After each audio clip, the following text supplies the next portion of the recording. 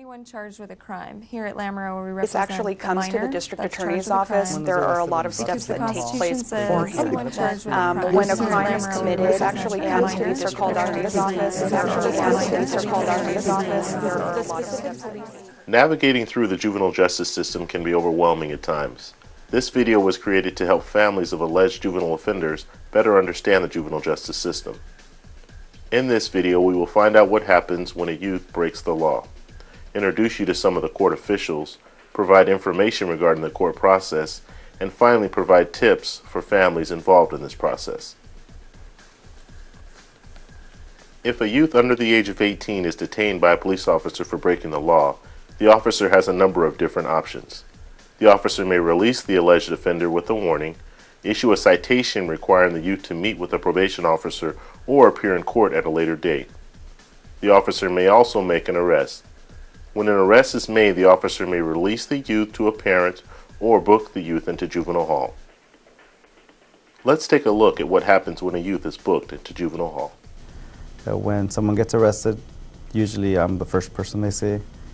When someone comes to me, they're going to go through a medical pre-assessment, and this is solely just to make sure that you're medically stable to be booked into juvenile hall, whether it be because of drug usage, accidents, or prior medical conditions that you may have. After the medical screening, we go through a pre-intake process to determine where you're going to be housed. This is going to be consistent of gang questions, if there's any, gender, age, and charges that you may be in on. After that, we will continue on with a search, a shower process, fingerprints, and photographs. Part of the intake process after you're searched is we inventory the property you were wearing, meaning your clothing, your shoes, jewelry, money, anything of any value will be put in the safe until you are released and or your parents can come pick it up. After that, you will sit in one of our cells for a short period of time before medical continues on with a more detailed screening process. Once the screening process is complete, the youth will be assigned a living unit, assessed and enrolled in school, and offered a variety of programs. Some of the programs include a daily educational video series called Beep, outdoor sports and exercise, and free time in the evening for activities, phone calls, and board games. The youth will also have access to medical, dental, and mental health services. Now that we have heard what happens in the booking and housing units, let's hear from some of the court officials. The role of the public defender is to represent the young person that's charged with a crime. The public defender's office becomes involved at the initial court appearance. We become appointed, and that could be at an in-custody detention hearing or at an out-of-custody proceeding, which is called a pro per pretrial. If a family has not retained an attorney, the public defender's office will be appointed as the attorney for the young person charged with a crime. The goal of the public defender's office is to zealously defend and vigorously advocate for each and every single client.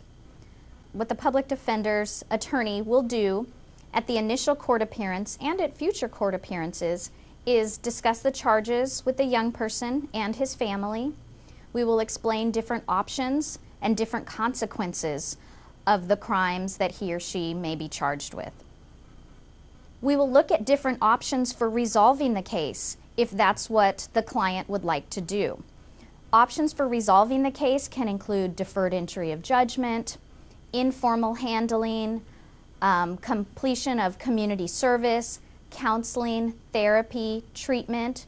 We would look at different services that may best suit that particular client, maybe drug rehabilitation, maybe help with school services, maybe mental health treatment, and we would try to find the best course of action for each client.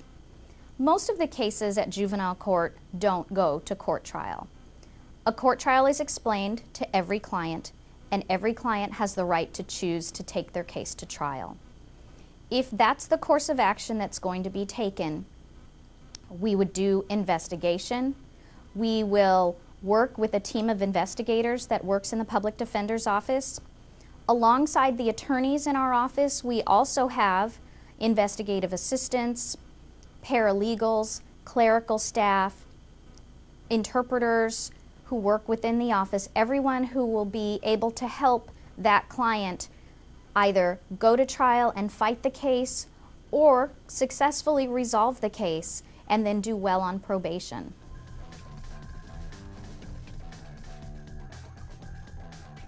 Before a case actually comes to the district attorney's office, there are a lot of steps that take place beforehand. When a crime is committed and police are called out to the scene, the specific police agency may have an informal program in place.